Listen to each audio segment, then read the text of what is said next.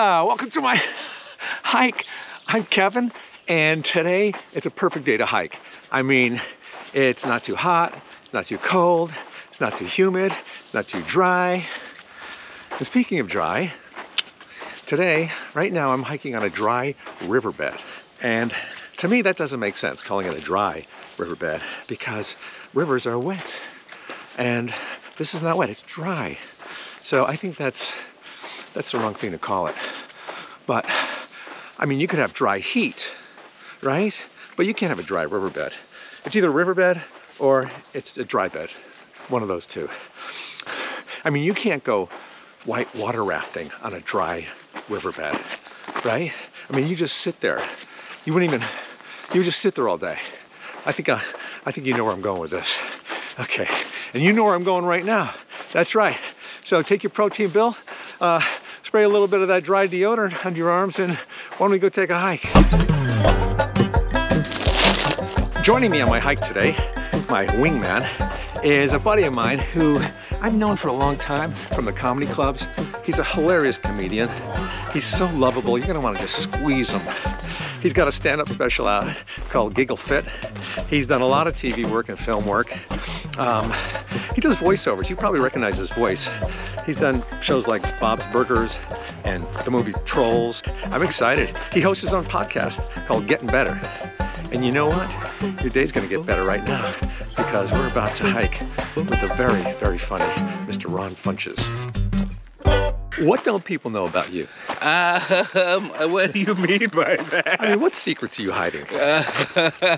No, it doesn't have to be secrets, but you know, a little language. Maybe you speak a couple of different languages? No. No? I mean, I'm pretty upfront. I don't think most people know about me. Jeez. You're out, you got everything right out there. I try to, for the most part, yeah. You ever cry on stage? I think once, yeah. Once I did. Because? I think I was crying because maybe I was talking about my son and he wasn't living with me at the time. Okay. So I was missing him. That makes sense. Mm-hmm. You work alone? No. Why not? My wife, I never found one that I like, and my wife hates smells. She does? She hates smells and she hates sounds. So you're showering a lot? I'm showering with your mouth a lot, shut. keeping it clean. Yeah, it's the quiet place at my house. Did you see The Quiet Place? No, but I got the reference. Are you a fan of these horror movies? No, I hate horror movies. You're not good with fear? I don't respect the genre. Any other genres you don't respect? No, really, just horror I don't enjoy at all and see no value in it. It's easy to scare me. Wow, good job. I'm going to try and scare you before the hike is over. Okay. If you just disappeared, it would scare me. Is that a mountain lion? That's not gonna work. So how is it now having a kid? I know you've got another son, but he's a little older. Yeah, it's a lot different because we realized on the way here today, I was like, oh, I haven't even seen my older son today. I should probably call him and make sure he's alive. Yeah. And so it's interesting to have that faith that he can survive in his own. And now I have my little baby who needs me all the time, or mostly he just needs his mom. So he's really needy, huh? He is a little needy. All right, which way are you going, Ron? I think it might be this way. I feel like, okay, all right. Yeah, we're deep here in the forest. But he just laughed yesterday. For the first time? Yeah. You finally had a good joke. Well, it was his mom. His mom made it happen. Really? Are you sure it wasn't gas? It might have been. No, I know it wasn't gas. Because sometimes babies smile when they have gas. That's what people said, but this kid loves to smile, and we're not gonna take his joy and just put it on gas. Did you guys have any problem with the baby formula shortage? Not yet. Mostly he's still just breastfed currently. And there's no breast shortage anywhere? No, not with her. If anything, there's a breast surplus right There now. is a surplus of breasts? Yeah. People aren't using them. Titty going around. A lot of titty going around. So you lost your virginity, what, like 15? No, 18. 18. Yeah. So she was not the first for you? No, she was. Oh, she was. It was a whole not great situation.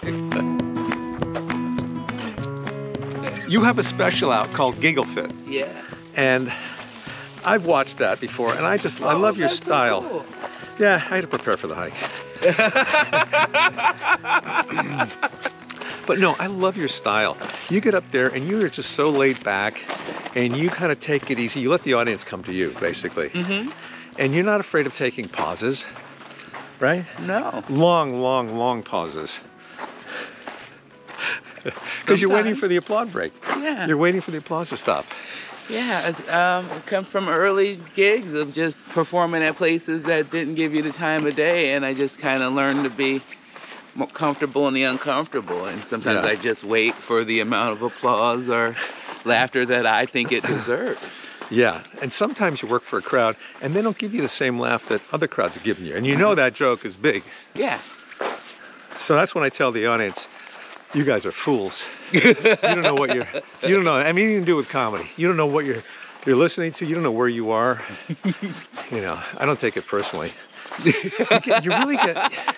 You get tough skin, don't you, when you're doing stand-up a lot? For the most part, I'm still pretty sensitive. I like to do well, but Oh, yeah. I've come to the realization that I like what I do, so that kind of... And people like what you do. Yeah. We'll be back after this word. See you later.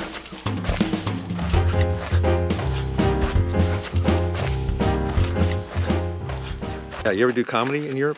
I've done comedy in Osaka, Japan.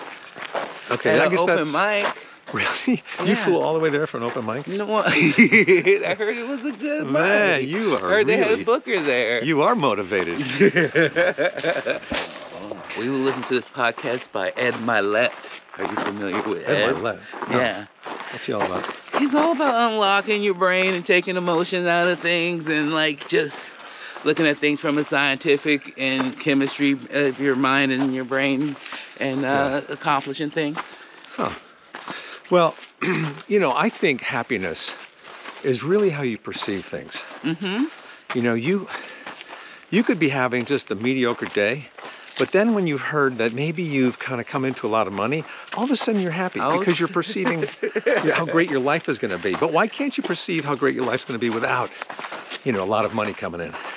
I think happiness is like a journey and a pursuit. That's why I think they put that into the pursuit of happiness. It can be a goal and it's an active pursuit where you know your goals and your things shift at what will make you happy and not always just, you know, career success and money. You can acquire it, which is great, and then you kind of, once I had a little bit of money, I was like, I'm lonely. You're never happy, man. I know. I know this for a fact because, I don't know, maybe 6-7 years ago, you were more of a plus size, right? Mm-hmm. And then you lost all this crazy weight, man. I was Elaine Bryant. Elaine Bryant? No, Lane Bryant. Oh, but I mean, you got to be motivated to lose that much weight. I almost didn't recognize you. Oh, thank you. Thank you for not recognizing me. Yeah, it helps me get away with more. What has been your biggest challenge to overcome? My biggest challenge in life? Yeah. I mean, try to pick one out of the many. I mean, if I could wrap it up, it probably would have been being a beast teenager with a child who was on special needs. Wait a minute, you were a teenager when you had a kid? I was 19. He was, just turned 20 when he was born. I guess you were pretty promiscuous then? Oh yeah, I was killing it. Oh, I was out. Yeah, no, just me and my high school sweetheart. Man, you still keep in touch with her? No, preferably no. I came to your house a couple years ago, pre-pandemic, as they say. Old house, pre-house. Yeah, and I noticed that you were into something that I didn't know you were into. And it's nothing naughty. But on your walls, was it like pro wrestling? Yeah, a lot of action figures. Yeah. Action figures, that's what it was. Yeah, a lot Action of pro figures. wrestling action figures. Yeah, and you've been collecting these since when?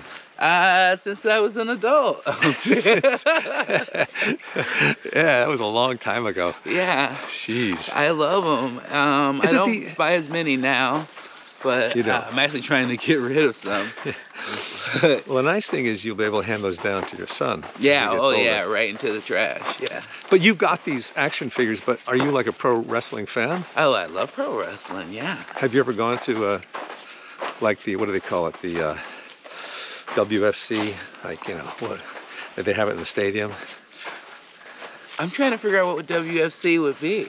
World Federation of Cool Wrestlers. I love that. No, what is it? What is it? What do they call it? Wrestling? Well, there's WWE, That's what I was thinking of. there's AEW, there's Impact Wrestling, there's Major League Wrestling, there's Ring of Honor. You do know you're wrestling. There's Grand Changer Wrestling. There's Combat Zone Wrestling. Okay, I get it. I get it. There's New Japan Pro Wrestling. Okay, all right, I know. There's That's- Stardom. Okay, I get it. I get it. Ever thought about maybe wrestling? I did wrestle. Wait a minute. When did you wrestle? I wrestled last summer. I had a match against a gentleman named Tony Deppen, and it was really fun. I trained for a few months.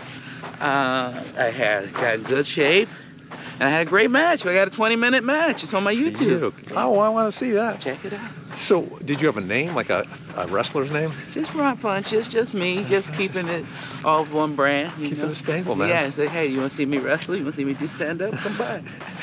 All right, man, I got to duck low because of the backpack. Okay, Ron? Yep.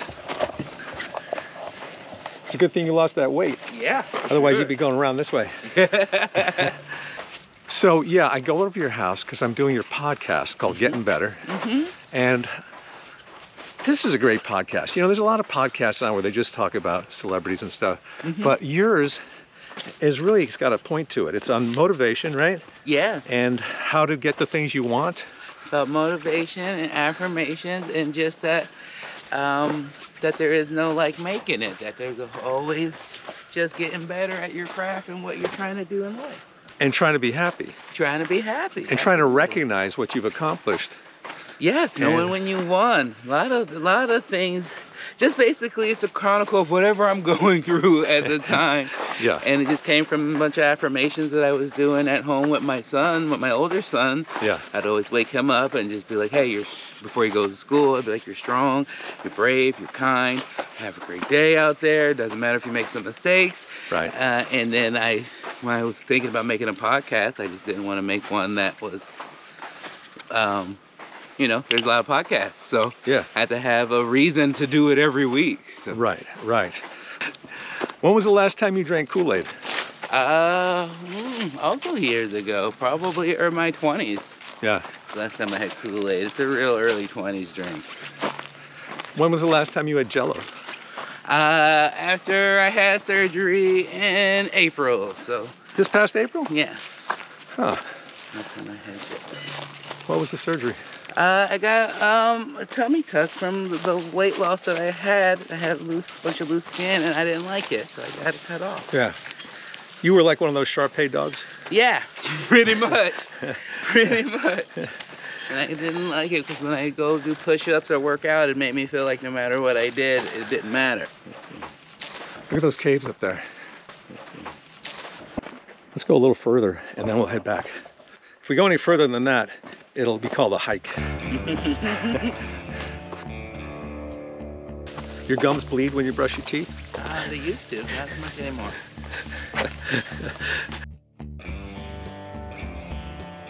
How are you with blood? I'm not a fan of it. I'm not looking for it. You're not looking for it? Uh-huh. I'm not good with it. I'm not super squeamish. If there was a serious accident on the freeway, Okay. like a motorcycle, and somebody was laying on the side of the road, would you stop to try to help? I think I would. I'd like to say that I would in my heart. But in truth? In truth, I think I would. Well, If I didn't just rub up against something felt rough. well, you ever choke on anything? No. Would you like to? No, that's what she said? That's what she Or said. is that what he said? That's what he said. Who said it? How many sneakers do you have at home? At least 50, I think. Do you really? Yeah. I mean, these are pretty colorful, the ones you're wearing now. Oh yeah, these Oh, look at are those. basic everydays. You ever think about being a fashion model? Sometimes, yeah. I'm more of a fashion designer. I have my own shoes. Do you really? Yeah, I designed my own shoes. No way. Yeah. Are you wearing them right now? No, not right now. They're too white. They're too white. They're too. Hi, how you doing? Um, I think they recognized you. I think they did They recognize your recognize. voice. They know. They knew. They were like Ron Funches and friend.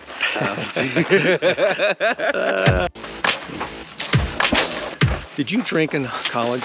No, I'm allergic to alcohol. Why, you get all fuzzy? Oh, and- there you go. There's something people probably don't know about me. What's that? I'm allergic to alcohol. What happened? You get all drunk? I get a, Get a headache afterwards? I get an anaphylactic shock. I projectile vomit. I can't breathe. So you need the epidural pen. I would if I drank alcohol. Yeah. How did you find that out? I found out by drinking. When was the last time you washed your car?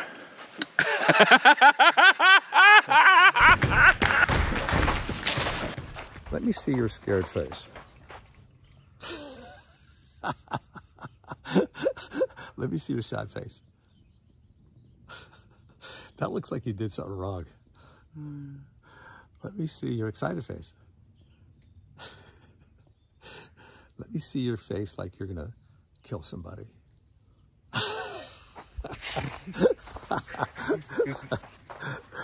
Oh, Ronnie, Ronnie, Ronnie, Ronnie. What am I gonna do with you? You don't want to hear a serial killer say that. Oh, Ron, what am I gonna do with you? That was a fun hike. Didn't I tell you how lovable he was? And did you squeeze him? You should have squeezed him. You had your chance. Also, who would have known that he was a pro wrestling aficionado? There's a lot of things you don't know about me either, so don't get so excited. Thanks for joining my hike. Please subscribe, turn on notifications, and we'll catch you next time. Happy trails. That's a beautiful sentence.